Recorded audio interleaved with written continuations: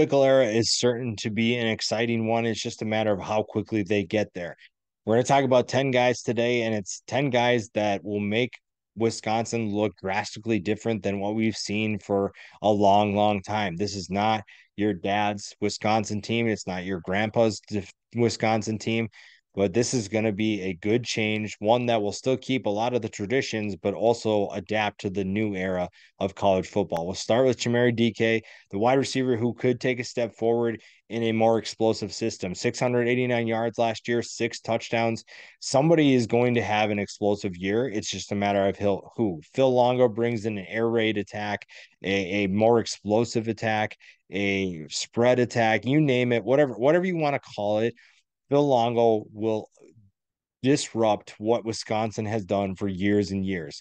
The days of lining up extra linemen, extra tight ends aren't completely gone. They will still probably utilize that every once in a while, but this is going to be a lineup behind center, not under center. You're going to spread 3-4 wide, and you're going to throw the ball a lot more. You're still going to run the ball, but you're going to throw a lot more than what we've seen in the past for the Badgers. And a guy like DK could be one of those players that takes a step forward and helps this new era become the new era of Wisconsin football that everybody loves. The defense is really where the tradition should continue. Fickle is a defensive guy. He brings in Tressel with him to continue running that defense they ran at Cincinnati. And a good defense is no stranger to Wisconsin fans. They are going to continue that tradition. That's not going to change. Jordan Turner is just one of many linebackers on this team that is really exciting to watch. A good sized linebacker at 6'1", 238 pounds.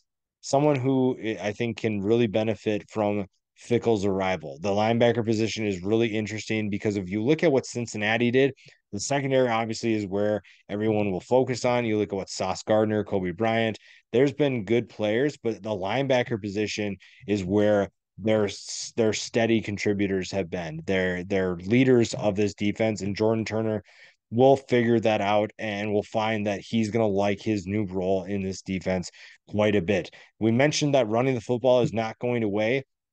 Phil Longo adapts to his teams. You look at his stops previously to Wisconsin. You look at even recently when he was at North Carolina. You look at Michael Carter and Javonte Williams. That was a team that a few years ago wasn't going to throw the ball a lot. They were going to rely on their talented duo in the backfield, and they did exactly that. Phil Longo is not trying to completely change things because he runs things a certain way.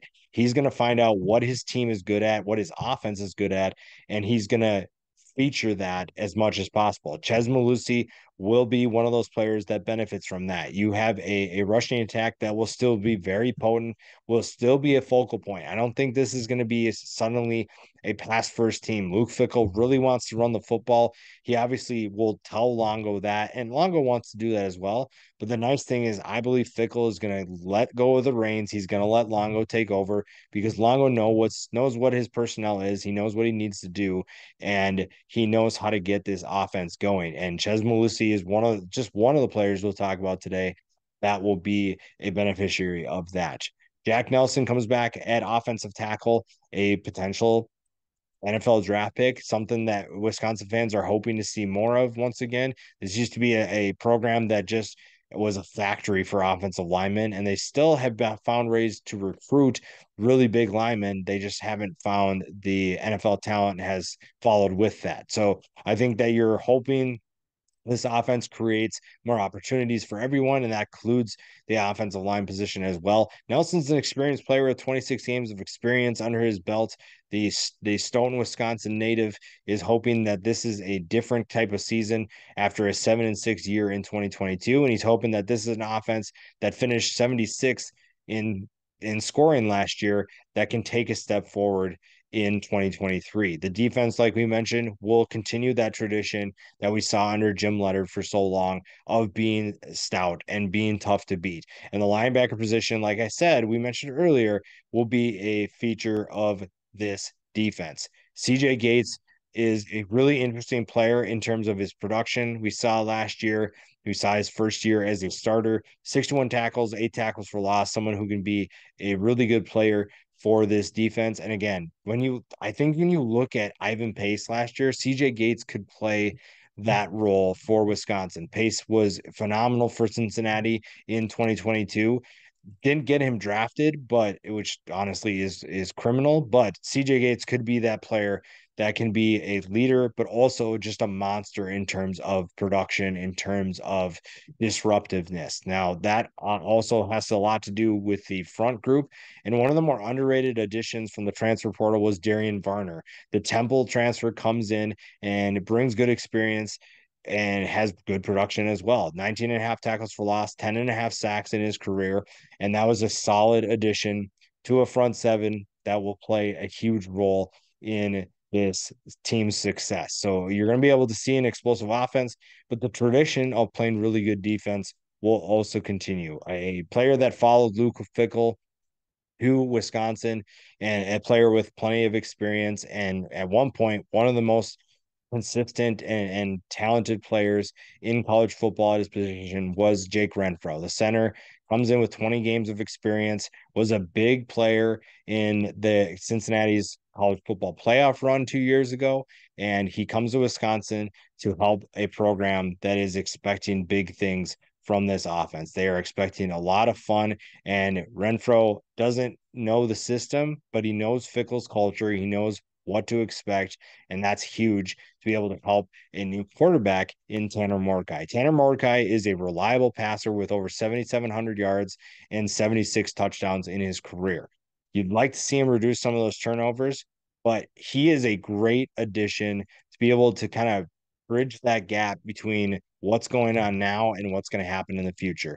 His final season in college football is really going to be him still running an explosive offense, but showing the new guys, the young guys, how it's done, how to be in this system, how to run an offense, how to be a professional essentially at the collegiate level. And you made a good decision by bringing him in. That was one of maybe not the biggest splash in terms of transfer portal, but I think he's a great fit for what Longo wants to do, and he's a great fit for this offense. Another linebacker we'll talk about, Maimon Njongmita, 6 foot, 240 pounds, another player that can be disruptive, 95 tackles, 11 and a half tackles for loss.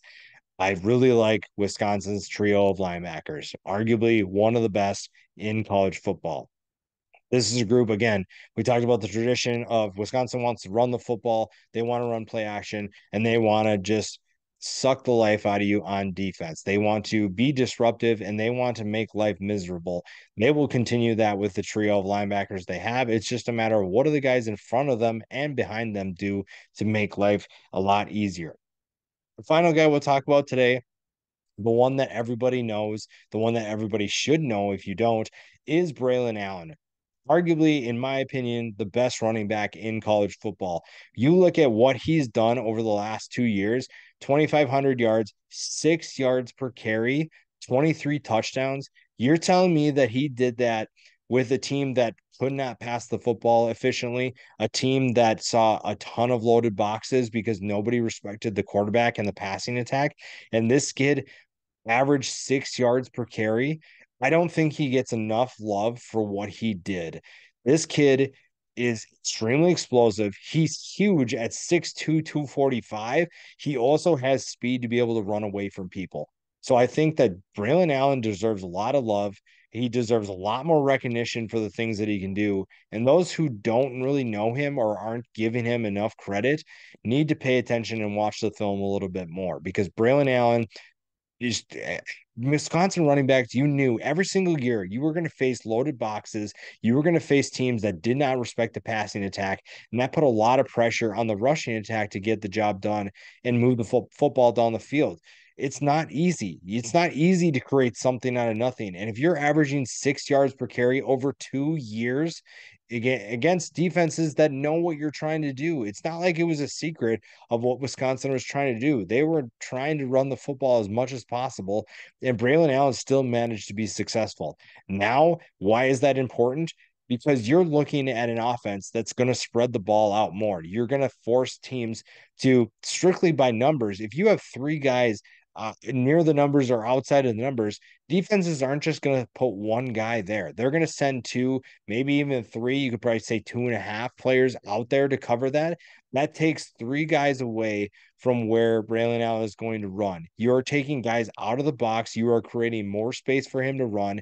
And the fact that he did 6 yards per carry with a crowded box means that if you take players away, this could be even more lethal of a rushing attack when teams can't focus so many players inside of that area. So Wisconsin has a lot of potential to be an exciting team in 2023. Luke Fickell brings that good culture to Wisconsin. He also continues some of the traditions that maybe some of the more traditional fans really like. You're still going to see them run the football. You're still going to see a physical type of offense. You're still going to see a physical type of defense that's going to be one of the best in college football.